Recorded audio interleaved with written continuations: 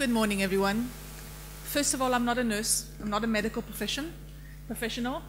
I am a professional medical coach. And what I'd like to do, I'd like to introduce our experience using the tool of medical coaching with ALS patients and their family members. So just to begin, what is medical coaching? It's a unique coaching model. It's taken from life coaching, which most of you, I think, have come across.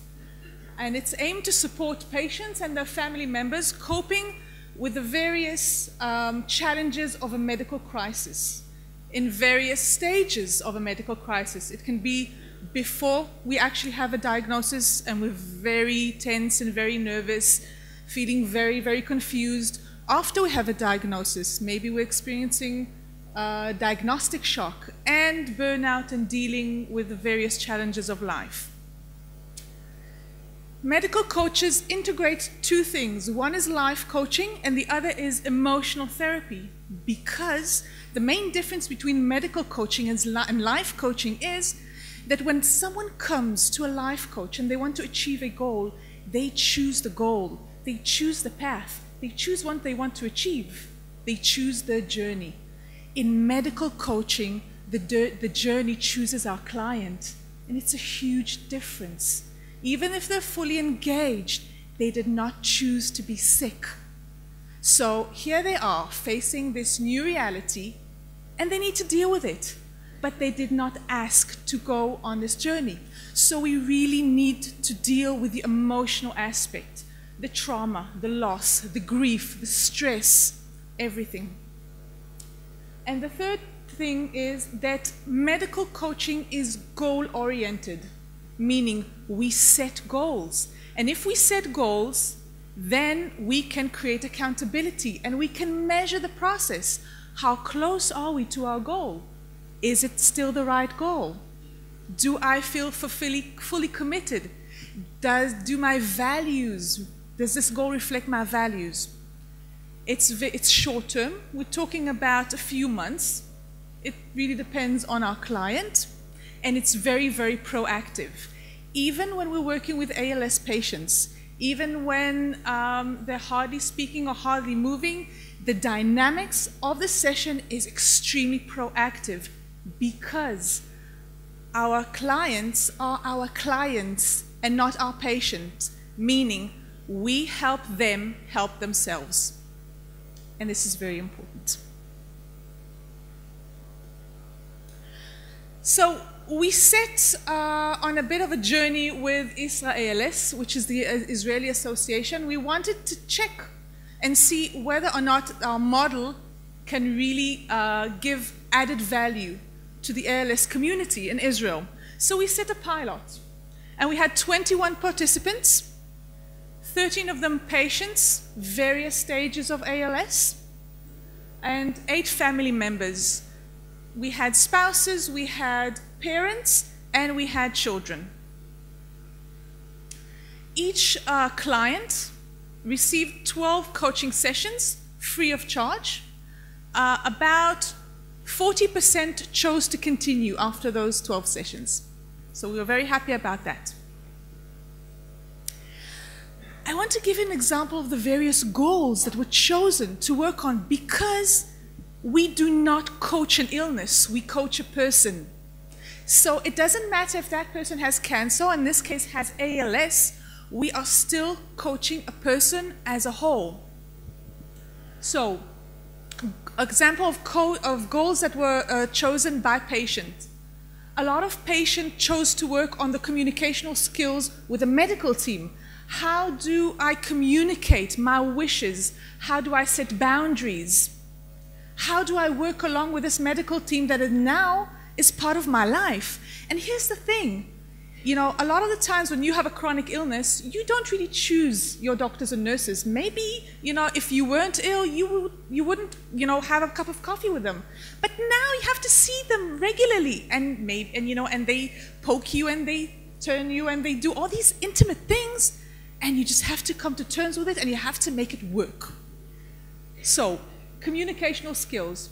The other thing was healing relationships within the family and with friends, because ALS is a huge wake-up call.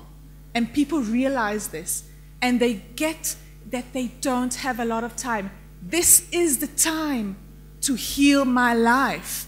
So patients were healing marriages, healing communication, relationship with their children, reconnecting with friends again. So that was another set of goals.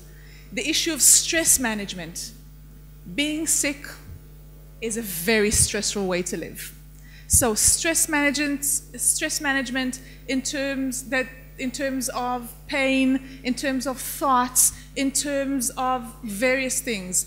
Because we know that once we are able to reduce the level of stress, a person feels better physically. Now, if you're already dealing with a chronic illness, and a very aggressive one like ALS, and then you have physical symptoms of stress, I mean, that's too much. That's just not fair, is it?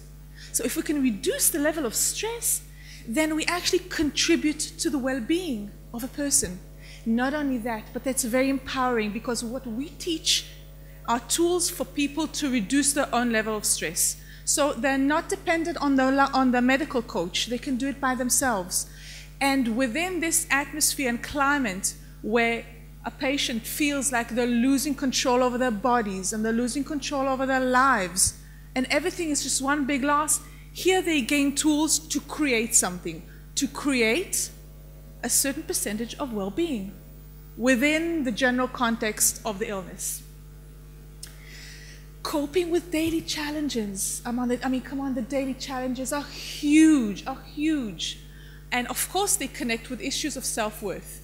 I mean, if I have a caretaker at home and they need to bathe me and they need to help me in the bathroom, that's not sexy. And if I have a wife and my spouse and my lover has now become my nurse, that doesn't contribute to my self-worth. If I cannot sit at the head of the table with my children and my grandchildren, but I'm in the bed and they're coming and I cannot communicate to them, I mean, you all know what I'm talking about. So these are a lot of issues that came up. And when I'm talking about daily challenges, they're both the physical. They have to do with decision making, okay? They have to do with whether or not do I want to prolong my life, yes or no, and what are the implications. Saying goodbye to food and agreeing to the operation of inserting a peg. I mean, that's an emotional issue as much as it is a medical issue. So these are part of the challenges. The fact that a patient feels a burden, the fact that they're so frustrated and they're angry. And I'll talk a little bit in a minute about the goals of family members. And of course, preparing for end of life.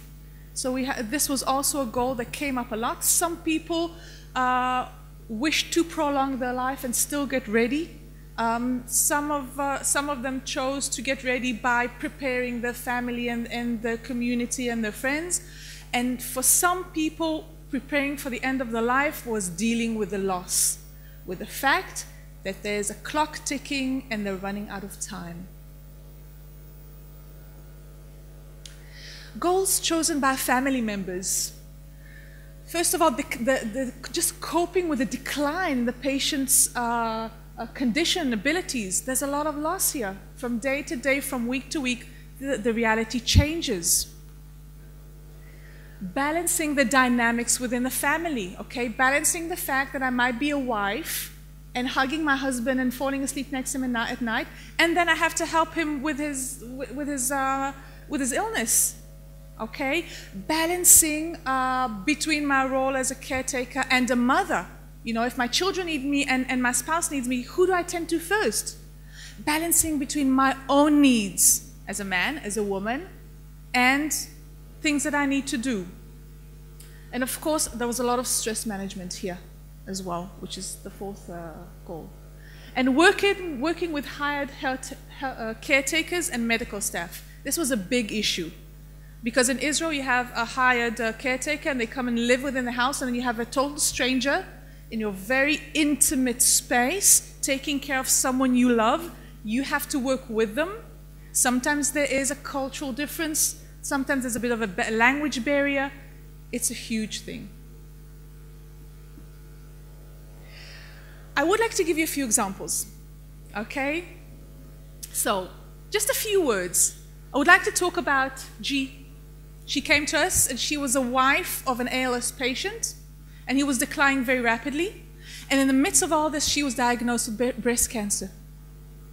So she worked with her medical coach on being able to treat herself because this is something that she kept from the family for a while.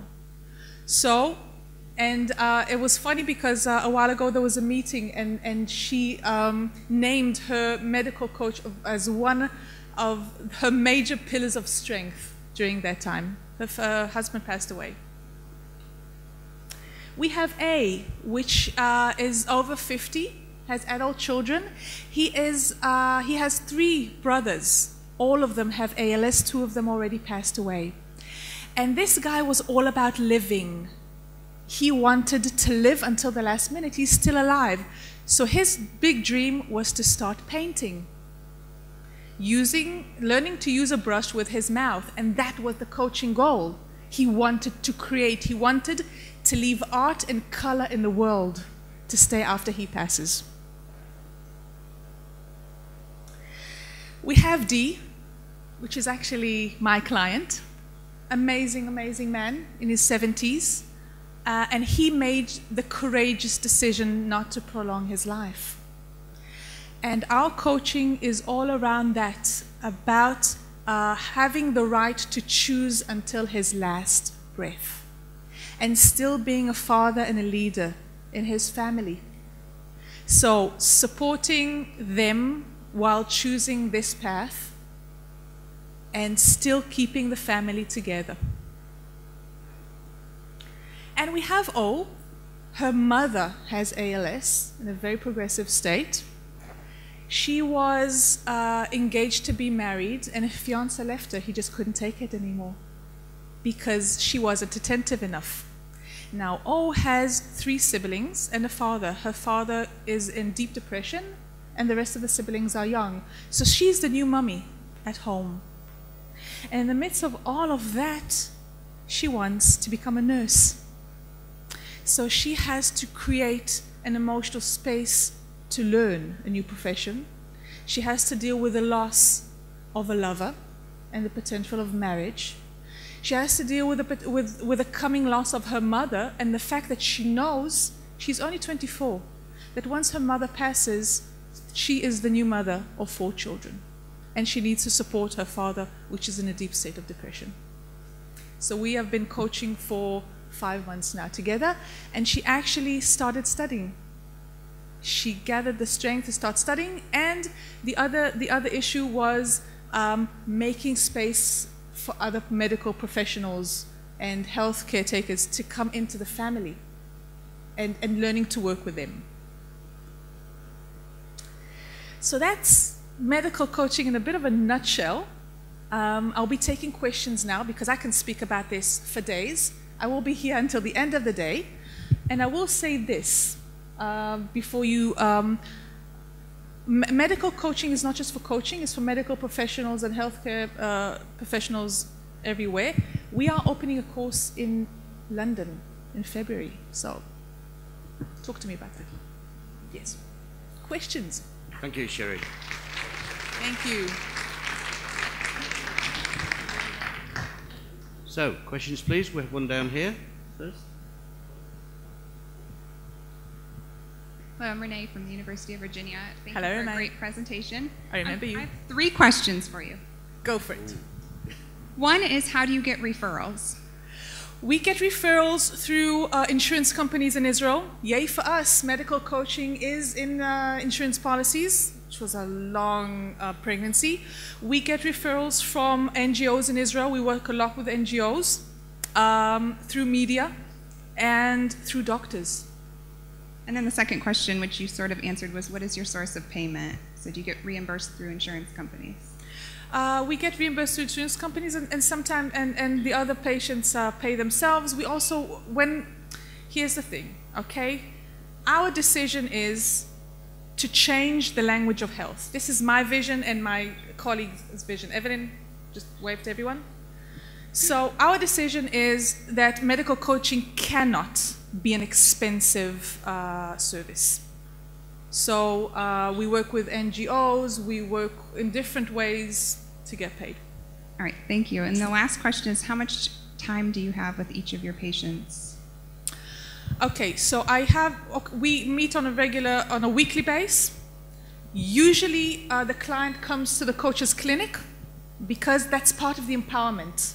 Unless the client is already bedridden, and then the coach will come to the client, but then the client has to be prepared, dressed, bathed, and just not in his PJs.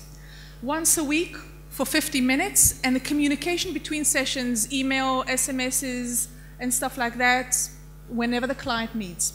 Seriously, we're there for them. Thank you, Shiri. Anywhere else? Yep, over here. Okay. I'm having a hard time understanding exactly methodologically how this happens. I mean, are you giving good advice? God forbid. I mean, because good advice is often ignored. So how do you actually affect this? Okay. Deborah Gelinas from Grand Rapids. Thank you, Deborah. Okay, here's the thing. First of all, we work with people. Our main point of view is that our clients are naturally creative, they're naturally resourceful, and they're whole people. They're not broken people. Therefore, they have the agenda. So when I meet a client, the first thing I ask my client is, dear client, what is it that you want? What is missing in your life right now? So we set a goal. Now, since my client is the expert, I come with a huge toolkit that has to do with coaching skills and NLP and EFT and mindfulness and meditation, you name it, and strategies to work with stress and trauma, okay? And then I said to my client, okay, what is your inner calling? Let's go on a journey, a hero's journey. Okay, what is your calling? And that's the goal. And once we set a goal, we make a plan. Then we have to deal with trauma and obstructions and various emotional demons. And we have to connect to resources and get allies and work things out. Okay? And there's a goal and there's accountability and we measure it. No advice. I don't know what it is to live with ALS. I know what it is to live with another illness.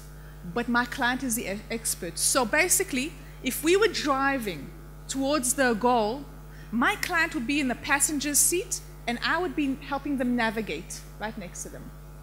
Does that answer your question? Okay, thank you. Okay, and in the middle? Sorry, at the back first. Okay, first and then second. Sorry, Nicole Shears from the VRSS at Australia. I think most of us it's a new kind of tool or profession for a lot of us here. Just with regards, it kind of comes in with the funding question as well. Is this something that you think could be managed through video conferencing? And I ask that specifically as, you know, our service provides for the state of for the size, the state of Italy. Do you see that this is something that has to be performed one-on-one, or can we take advantage of some of the modern tools that are coming out? You can definitely use the internet. I would recommend using software with an option for camera, because that really helps create more rapport. So use Skype, use Uvu, use video conference. You know, my clients know that unless they're in the hospital, I prefer that they not cancel a meeting. So for instance, if they have a cold, if I have a cold, whatever, it's raining, there's a storm, we do it using Skype. But we really try to avoid cancelling sessions. And the question at the front? Penny Waterson from the Motor Neurone Disease Association of New South Wales. I'm just actually wondering who the client actually is. Is it the person with ALS or the carer or the daughter caregiver? And how would you manage having multiple people in the family who all might have different goals? Wow, perfect question. Thank you. The client is the person that feels they need coaching. It can be the patient and it can be a family member. Okay? In most cases, we have more than one client in the family. And each person in the family will receive a different a coach. So that is the slice of heaven, sorry. That is the intimate space. We don't do family therapy, okay? We do individual coaching. So we do have families where we have 2 or 3 members, each of them with a different coach. Okay, to answer your question. Okay, great, thank you. And a final question anywhere? Okay, at the front. So sorry, I hope I'm not asking too many. I'm just thinking through what you said, and then perhaps it's not so much a question, is that what you're doing is empowering people. And when people feel empowered, particularly with an illness, when they've got an illness, if you start to feel better about yourself. When you're in control, when you've got an illness which has actually taken your control away, but you feel control about something in your life, you will feel better. True. So that's one of my things, and I'm just trying to remember about coaching my sister who had myeloma, going to see her professor.